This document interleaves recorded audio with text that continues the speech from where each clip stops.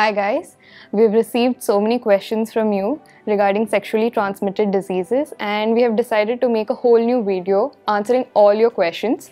And we have invited Dr. Neelima, who is a consultant pathologist at Humain Health. So let's just jump into the first question. The most searched question, most asked questions from all of you is, how would I know if I had an STD? So Dr. Neelima, can you please answer that? Some of the STDs do have symptoms, but many do not, and they don't show up for a very long time. But infections like herpes, chlamydia and gonorrhea can be spread even in the absence of these symptoms.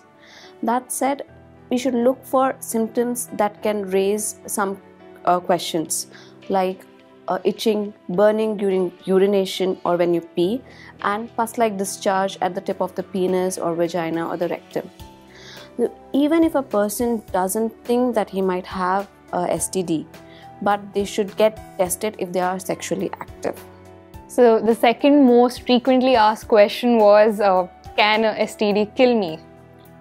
STDs don't necessarily kill a person immediately, but then they are known to weaken the immune system and makes the person very vulnerable to infections. So even having the slightest of the common cold or a fever can be a prolonged suffering for that person. And pelvic inflammatory disease is a complication of gonorrhea, which is also a sexually transmitted disease, and can leave a woman unable to bear children.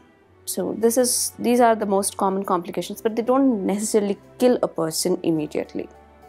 How soon do STDs show up? In males, symptoms can appear as early as 2 days to 7 days, but then they can be as delayed as 30 days also. So there are some diseases like gonorrhea, they do not have any symptoms, and at that time also it can be spread. So in case if anybody has a doubt that they have been exposed to gonorrhea, it is better that they get themselves tested immediately. Okay. Coming to symptoms, what do STDs generally look like? What are the symptoms that one can face? In men, the symptoms are usually painful urination or pus-like discharge at the tip of the penis or at the rectum, and pain or swelling in one of the testicles. In women, the symptoms are usually similar, like painful urination, but then these women can also have vaginal bleeding between periods, like after a vaginal intercourse. They can also have painful intercourse, or they can have abdominal pain also. So these are usually the common symptoms, and these are the symptoms which should raise a question for the sexually active people to get themselves tested.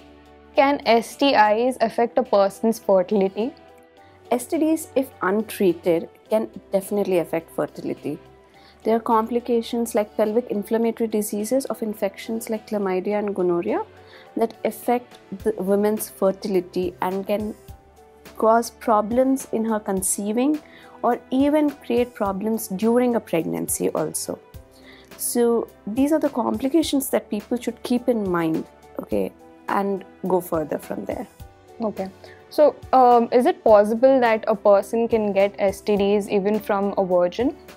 If somebody says they are a virgin, it doesn't really mean that they are, and also it doesn't mean that they wouldn't be having an STD, because STDs can be passed from a mother to an unborn child also. Okay.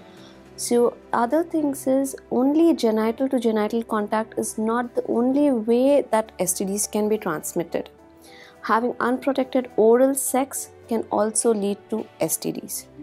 So it is advisable that during oral sex, condoms or dental dams which are latex sheets which can be used between the mouth and the anus or the vagina during an oral sex, be used.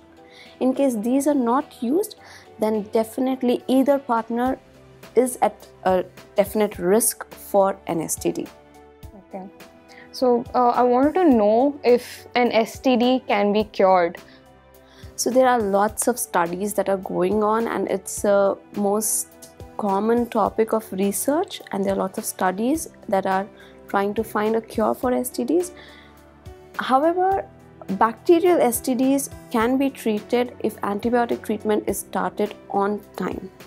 Unfortunately, viral STDs like HIV, herpes, human papillomaviruses These do not really have a treatment as of now, but still the symptoms can be managed with medications.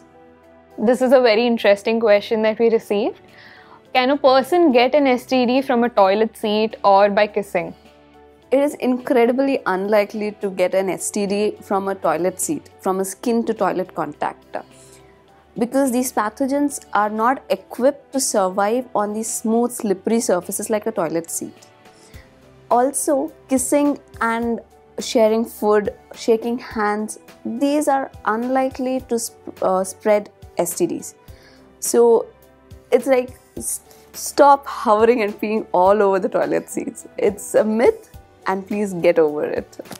You spoke about the importance of getting tested for an STD or an STI. Can you please tell me what are the tests that one should take?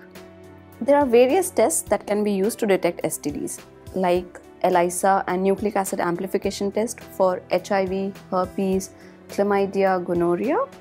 And there are two kinds of tests for syphilis. They are the non-treponemal and treponemal tests, like VDRL and RPR and FTA-ABS. Also for women, a pap smear is recommended to test for human papillomavirus.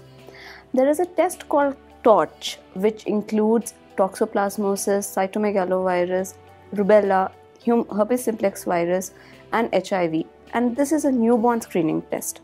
So this tests for all these diseases. And these tests are basically ordered by a practicing clinician. So only after they prescribe you for these tests, you should get tested for them. Thank you, Dr. Neelima. This was a very informative session. I'm sure all of you would have benefited immensely from this video. If you have any questions regarding sexually transmitted diseases, do type it in the comments below or write to us at care@humainhealth.com, and we will definitely answer all your questions. If you have any concerns regarding STDs or any other health-related issues, please do visit your nearest Humane Health Center, where our experienced doctors can assess your condition. And do subscribe to Humane Health's YouTube channel for more health-related videos.